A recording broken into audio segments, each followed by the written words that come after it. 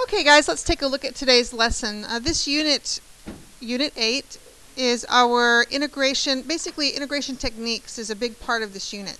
So before I start with the first new integration technique that we're going to learn, which is integration by parts, let's review the ones that we already know. Some of you are keeping a list of integration techniques, which is really important. If you don't have that list, you should be doing that list, because you'll be given an integral just at random and you'll have a lot of different techniques that you might try.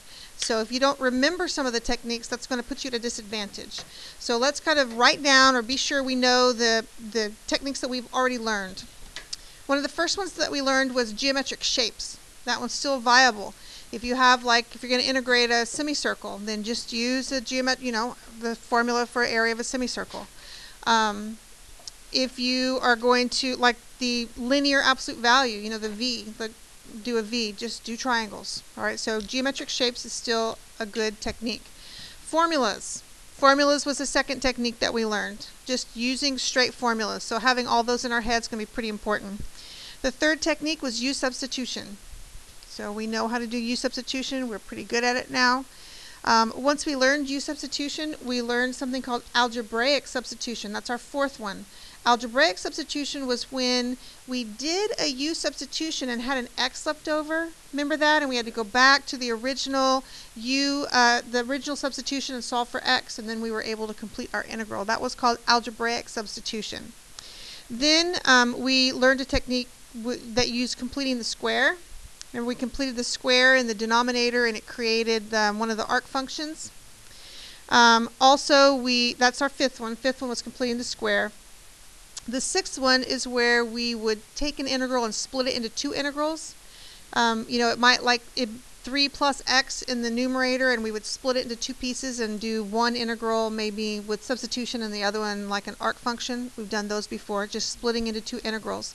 And the seventh and the last one that we have already worked on, is where we would add and subtract a constant in order to split the integral into two integrals.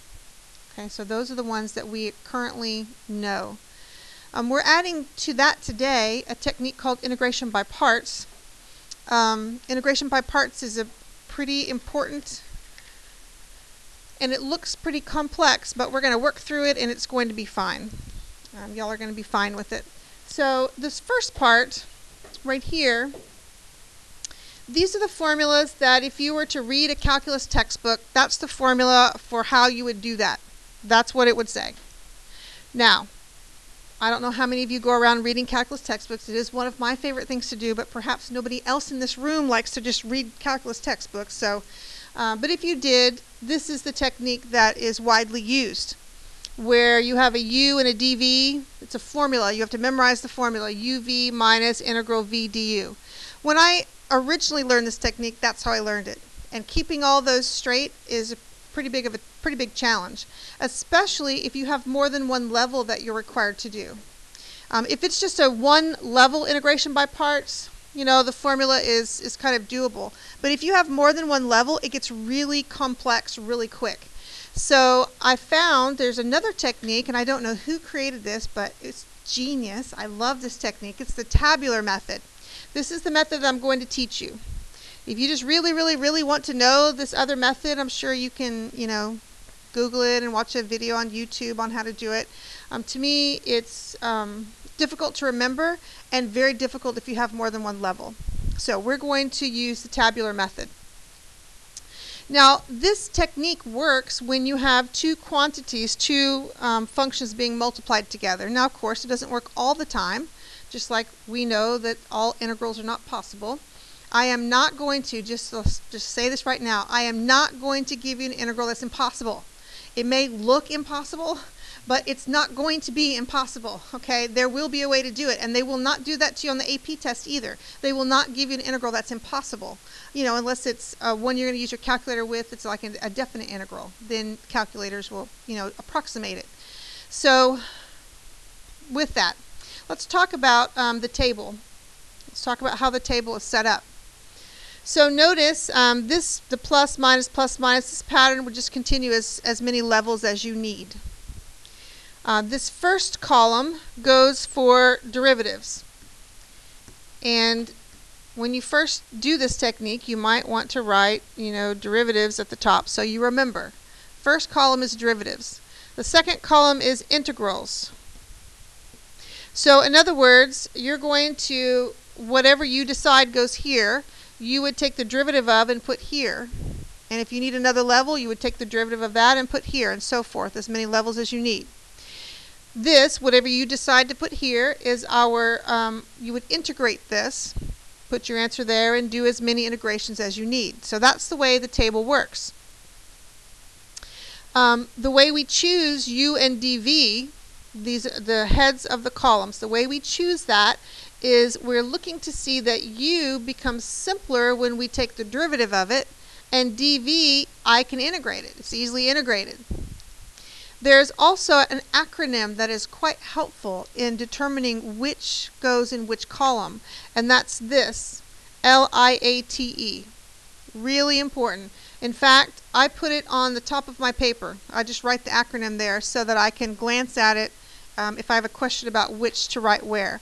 And here's how this acronym works. First of all, let's talk about what the acronym is. L stands for logarithmic, a logarithmic function. I is for our inverse trig functions, arctangent, so forth. A is for algebraic, like x squared or 2x plus 5. Those would be algebraic. Trig, we know trig functions, right? Sine, cosine. Exponentials would be like 2 to the x or e to the x. So those are the types of functions that are represented in this LIATE. So here's how we use it. The integrand, if the integrand is a product of two functions from these different categories, which many times it will be, we're going to let U be the function whose category comes first, earlier. So that kind of makes sense. The earlier one we put in the first column. And notice how the first column we're doing derivatives. What did we learn first? We learned how to do derivatives first, right? We learned derivatives first, then we learned integrals. So hopefully that'll help you keep kind of straight in your head where things go. I learned derivatives first. That's what comes in the first column. I learned integral second. Here, I want the one that occurs earliest to be in my derivative column. All right, so that's the usefulness of the LIATE. All right, so the table can be continued using the same pattern. We can do as many levels as needed. The circled entities are multiplied in front of the integral. That's this part right here. See how in the formula it's multiplied in front of the integral? These circles are what comes outside the integral. The last two, whatever the last two entries in your columns, you're going to multiply them together, and I always put like a little arrow here. You're going to multiply them together, and that's what you're going to integrate. So the last two entities are multiplied inside of the integral. And then the signs here on the left side just indicate if you're going to be adding or subtracting. All right, so please note that this sign goes with this diagonal, and this sign goes with this diagonal. Okay, you get the pattern, and this sign goes with this diagonal. And then this sign goes with the row straight across. All right. The arc functions are, they're going to be popping up left and right. So just for your benefit, I rewrote those formulas here. We've already done a lesson with them, and we've already worked with them quite a bit. But, in case this was a couple of units ago, in case you have forgotten, I just wrote them here as a reminder because they are back. Okay. So any general questions before I start the problems? And right now it may not make a lot of sense, but hopefully as I work through the problems it'll make more sense as to how this technique works. Because this technique is useful when you have two functions being multiplied together. Usually two functions of different types, like here, the LIATE. Okay? All right, let's work. I have 4 examples for us to work, so let's take a look at that. All right, so the first thing I'm going to do is write our acronym over here so we can refer to it, the LIATE. It's just helpful to have that, to see that. All right, our first problem is we're supposed to integrate x sine x. up until this point, we wouldn't be able to do that, right? That's not a u sub. Sure, I could make x u, but I still can't integrate u sine u, so we can't do it. This technique, this integration by parts, is the technique that we'll use to integrate this. So let's look at what we have. We have something that's algebraic, x, and we have trig. So looking over here, the algebraic comes before the trig. So I'm going to do my chart, and I'm going to put the algebraic function first and the trig function second. And just to remind you, this is the one we do the derivative of, and this is the one we do the integral of. Alright, so the derivative of x is 1, and the integral of sine x. In other words, what would I have taken the derivative of to get a positive sine x? A negative cosine x. So what we do, as we finish, that's one level. As we finish each level, we stop, and we look at the bottoms of the columns. If I can, and just think in your head about these two being multiplied. If I were to multiply the two bottoms right here, 1 times negative cosine, would I be able to integrate that? As soon as the answer is yes, you stop with the chart. Okay? You stop. As soon as it's yes. I've had some students earlier today that just wanted to keep going because they could.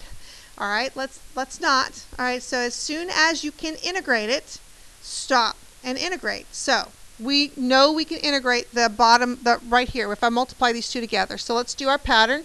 We circle the diagonal, and then these are what I'm going to multiply. So what I do is I write my integral off of this table. So the first piece, this is the part outside of the integral, is going to be negative, so this is equaled, negative x cosine x. That's from my diagonal. That's outside the integral. This bottom part, it's negative times negative, so it's going to be positive. 1 times cosine is cosine. Okay? And my last task is to actually do the integral. Negative times negative will give me positive. Right? Okay? So this piece we just copy down. The part outside the integral just comes along. It's part of the answer. Alright, so we ask ourselves, what would we have taken the derivative of to have gotten a positive cosine?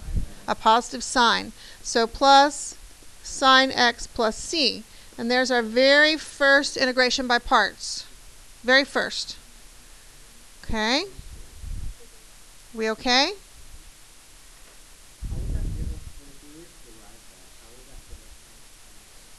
You can go backwards and do that if you like.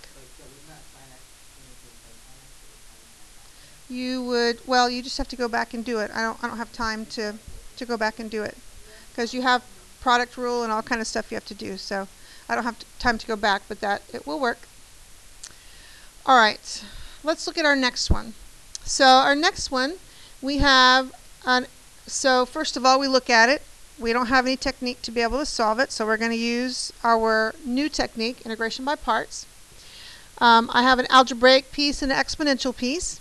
So let's set up, right? So according to our acronym, algebraic comes first. So x squared comes first and e to the x is second. All right, so let's do a level. So derivative of x squared is 2x. The integral of e to the x is e to the x. I stop.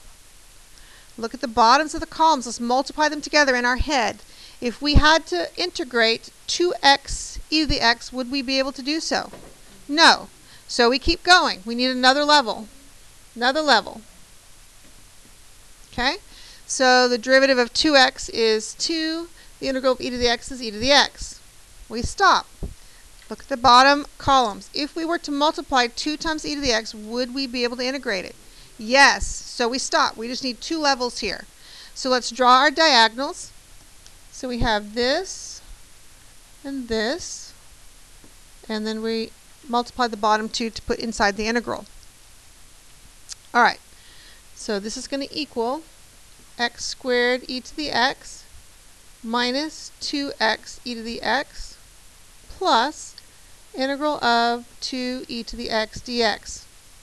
That is just copying from my table, writing my expression, my integral expression, which I promise you takes less than half the time if you were to do it the classic old school way of the formula over and over and over and over again. It's just much quicker.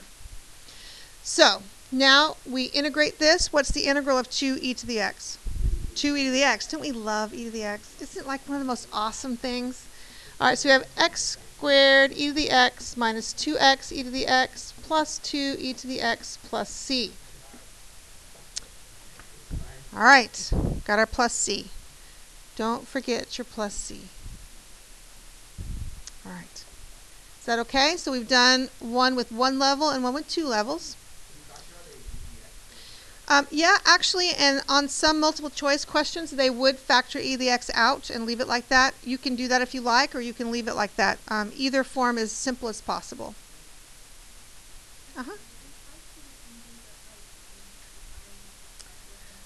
Okay, so the signs on the table, this sign is going to be attached to this diagonal.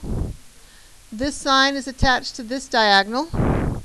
And this sign is attached to the bottom line. Okay? So the signs on the side are attached to the top of the diagonal that they belong to, or the very bottom sign goes to the bottom row.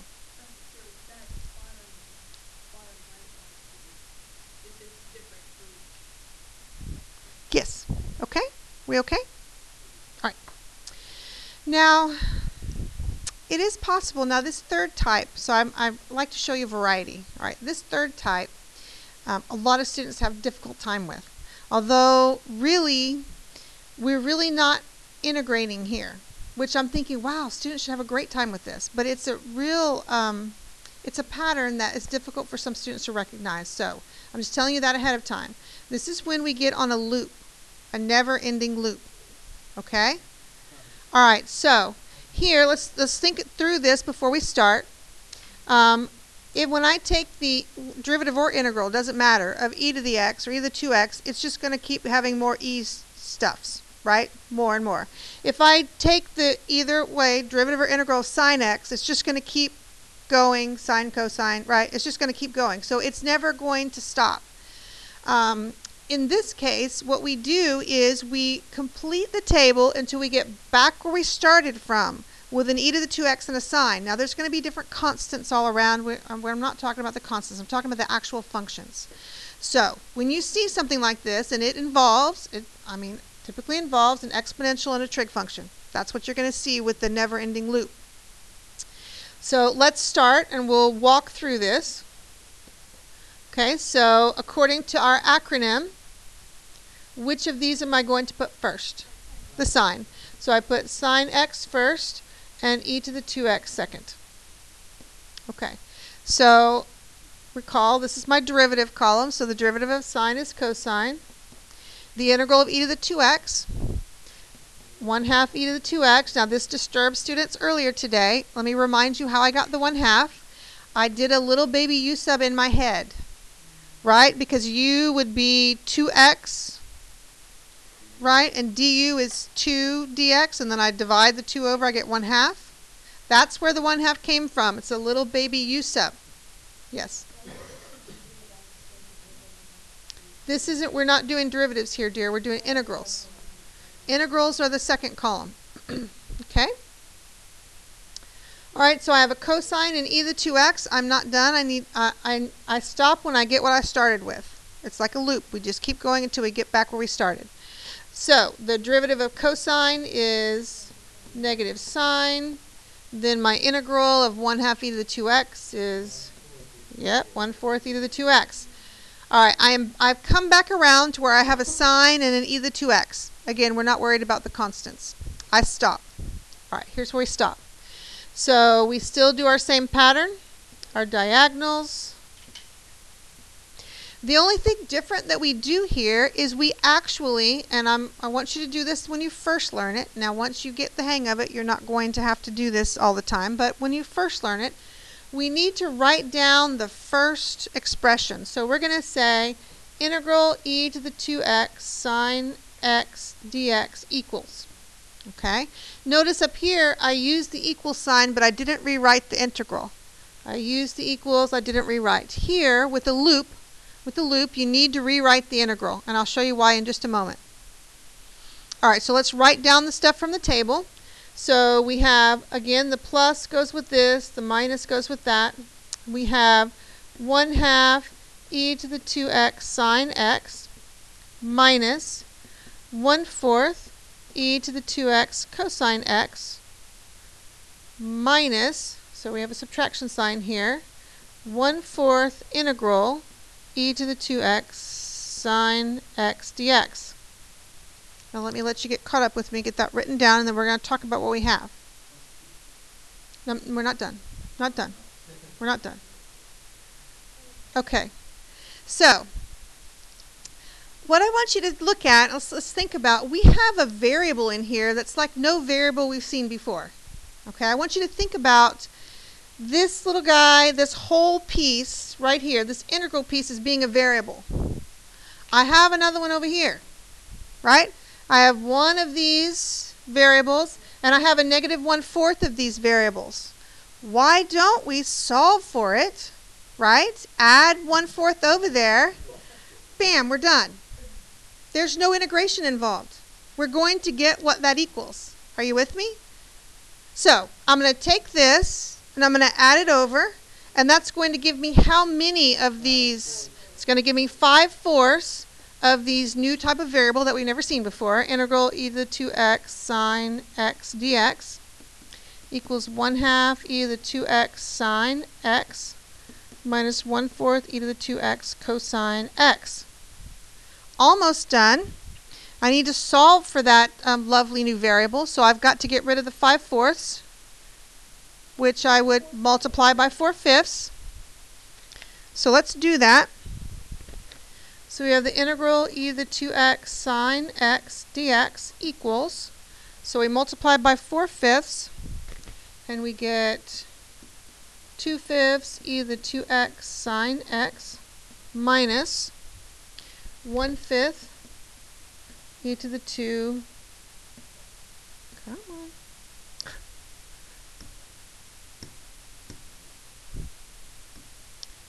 e to the 2x cosine x, and that's my answer.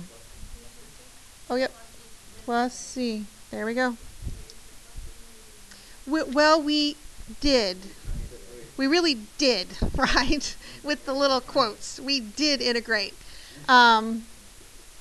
So the loops are kind of a complicated pattern, but really it's just the complicated pattern that's hard. It's not the integration, because we really don't do any integration by hand, right? We just solve for the integral, which is just beautiful. Oh, that's so awesome. All right, last one. Now, we do not have a formula for integral of ln x. We don't. We can do the derivative of ln x, but we don't have a formula for it.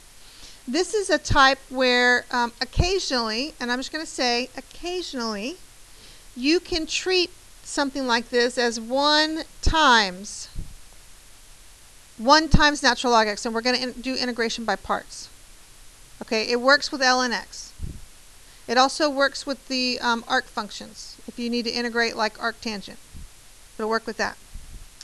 But other than that, I haven't really seen the 1 times used very often. I can't think of another case. So now, when I do my table, I'm not going to put the 1 as a derivative, right? Because if I take the derivative of 1, it's going to be 0. It's not going to help me.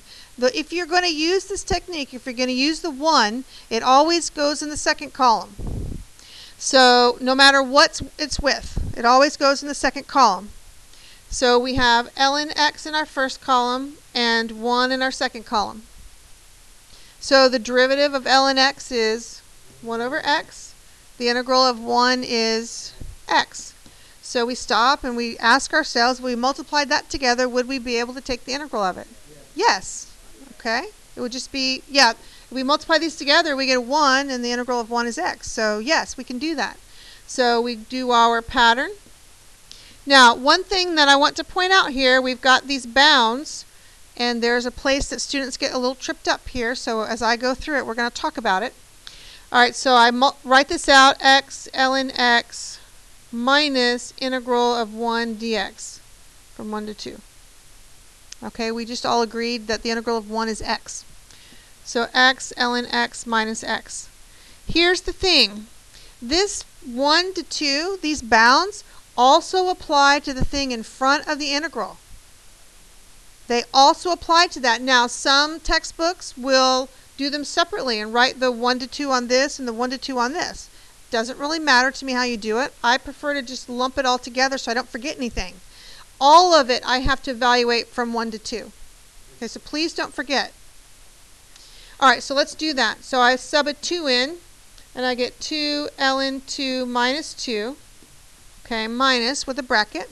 Sub the 1 in, 1 ln 1 minus 1. Alright, so let's simplify. Yeah, this guy right here, ln 1 is just 0, right? This guy right here is 0, so he's really gone.